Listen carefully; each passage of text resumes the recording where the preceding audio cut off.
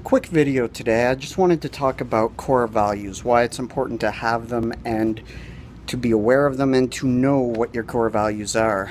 I was thinking today while on a walk, as my wheels often get spinning, about how things in our society tend to go in cycles. And I think part of the reason for that is that I know when I'm told you should do this, you should do this, you should think this way, my initial reaction is to rebel against that.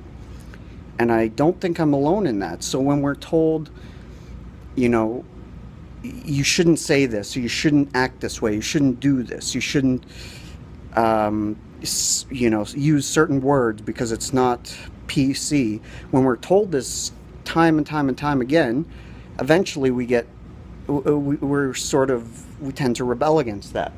And then what happens? Well, then we turn the other direction to the point where now we're being told, oh, it's okay to do this, it's okay to do this, or you shouldn't do this, which is the opposite, and then we rebel against that.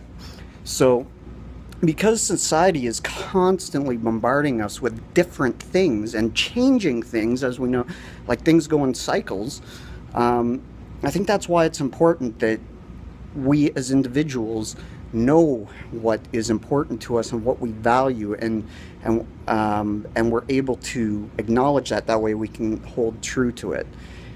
So that's basically it. That's my thought of the day. So hopefully you agree, and if not, have fun changing the next cycle.